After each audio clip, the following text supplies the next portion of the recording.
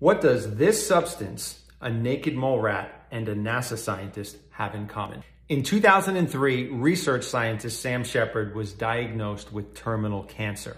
He asked his team to research which animals in nature do not get cancer and why. And those 5 animals are pink flamingos, sharks, elephants, salmon, and the naked mole rat. What do they all have in common? One deeply pigmented carotenoid called astaxanthin. It's an antioxidant 6,000 times more powerful than vitamin C. It's originally produced from a saltwater microalgae that produces this pigment to protect itself from the rays of the sun.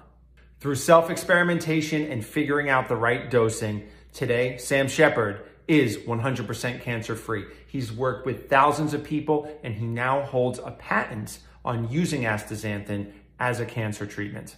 Of course, there's a wide landscape of antioxidants in our food, from the deep pigmented berries to the chlorophyll-rich juices of green plants.